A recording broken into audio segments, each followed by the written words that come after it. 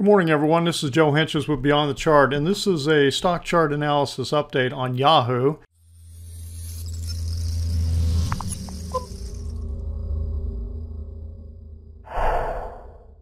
This is Monday morning, about 10:10 a.m. Central Time on January 26th.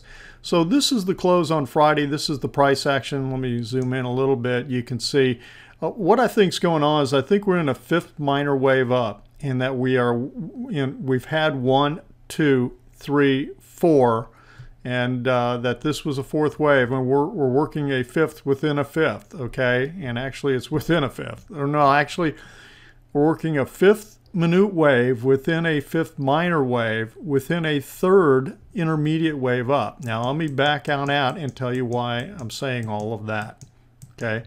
So here is the price action on YHOO since November, the bottom, November 2008.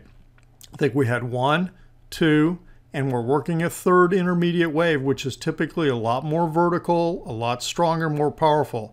So now within this third intermediate wave, I think we have 1, 2, 3. Again, 3 is typically the most powerful, where you usually see a lot of gaps, etc.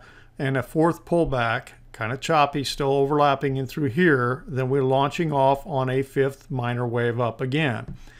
Okay, so now what I'm looking at, let's zoom in.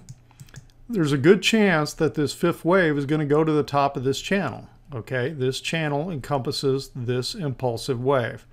So now when I look into the fifth minor wave, okay, here's 4, this is going to be 5 up into here.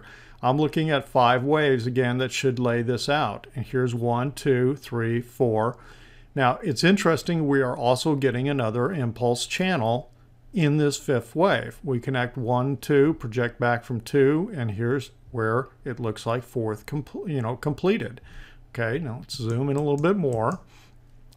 So now we're getting this trading up above the 10-day moving average in here. It's pushing up. Look for it to break this trend line here. Why do I have this drawn here? Because it encompasses the corrective action of this corrective wave, just like this did here, where I drew this trend line. This is a little bit flatter. We might, when it breaks this, we should get a more powerful move, although this was pretty doggone powerful. See how it gapped out of this? This was a zigzag. This is a little flatter. And so now let's take a quick look to see how it's doing this morning. Let me pull this other chart in here. Here's the price action so far this morning. So it's continuing this move to the high side. And we'll see if we, can break this this trend line here. And actually, I'll be looking to see if we get maybe a little pullback and, watching to see for an entry. Now, typically, there was no good, once this thing launched here, there wasn't any good pullback to get on board. It's like either you were on board or you weren't. And, a lot of times, though, I mean, you're going to get 5 waves within this fifth wave, too. So we'll have to watch that.